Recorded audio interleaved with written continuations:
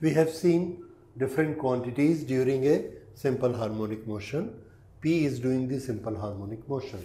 Now, we will tabulate the graph for different quantities. First, the graph for displacement, and every graph is made with help of a table like this. Here, there are two things. One is time, and other is value of let us say time and the quantity, and for the first we take quantity y. Now with t we will convert it into omega t, then omega t we will place in the formula. What is the formula? A sine omega t, and that will give us the value of y. So t, how we have changed t? 0, t by 4, t by 2, 3 upon 4t and t. This is one cycle. In this omega t. So omega is what? Omega is 2 pi upon t. So 2 pi upon t multiplied by 0 multiplied by t by 4. So this will be pi by 2. Pi by 2 is 90 degree. Pi by 2. Then this will be t by 2. So that will be pi, and pi is 180 degree. 3 by 4t, that will be 270 degree. In terms of pi, it will be 3 upon 2 pi, and when we put t here, then it is 2 pi, and that is 360 degree. Now we find a into sine omega t. Sine of 0 degree is 0, so 0. Now a sine omega t, or you can say yes, if 90 degree sine 90 is equal to 1 into a is a. We don't need this. This is a sine omega t is equal to y. So this is 0, this is a. At 180 degree this is again 0, sine omega t. A sine omega t, because this is what we call is y.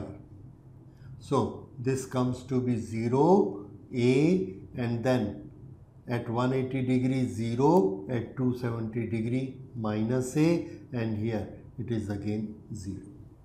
So we make a graph. First on x-axis we take t, 0, t by 4, t by 2, 3 by 4t and t, this.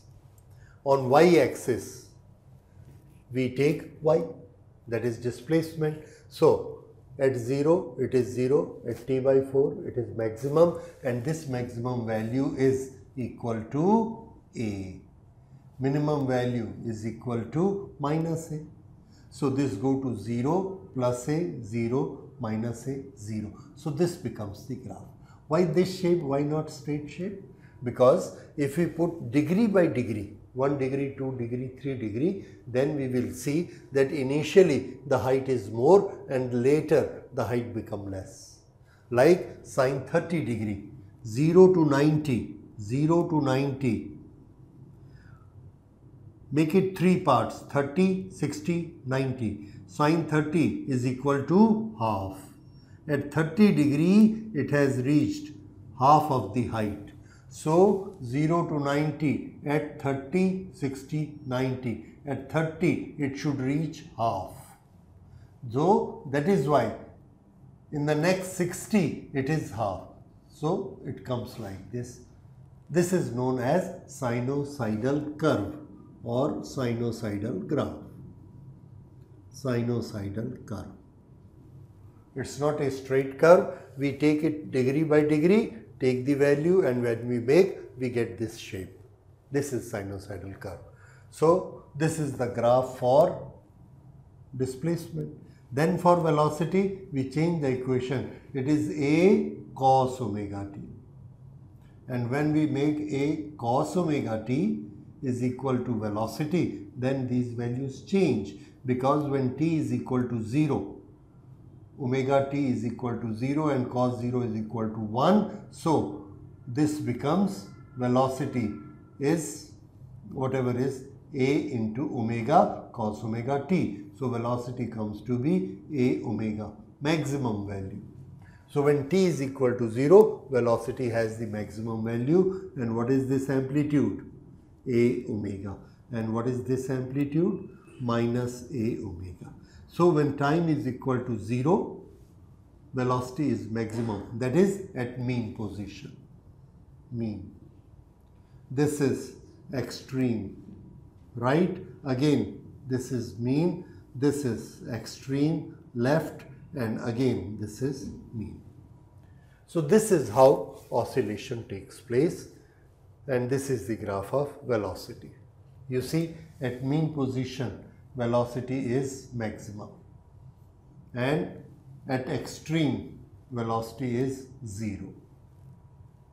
Okay, so acceleration. Acceleration is proportionate to displacement. Both have got same equation, but acceleration is minus y omega square. So acceleration is in opposite direction. That's why when it goes up, this goes down. At 0, both are 0. At t by 4, both are maximum, but this is positive maximum, this is negative maximum. So acceleration alpha is equal to a sine omega t. This is omega square, and negative. This is acceleration, while y is equal to a sine omega t. So a sine omega t is here, a sine omega t is here. This is multiplied by omega square, and the sign is negative. Negative means when t is changing, it is going to negative value first. So for the first it goes negative, for the first it goes positive. So otherwise both are same equation. This is velocity v. V is equal to a omega cos omega t.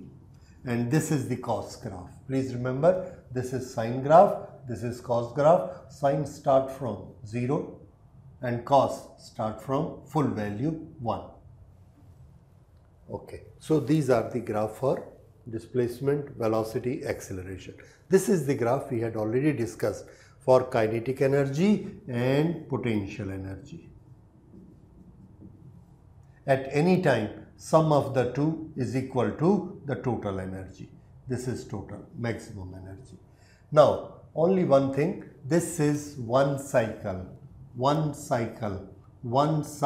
in time t. Here, there are two cycles. There are two cycles.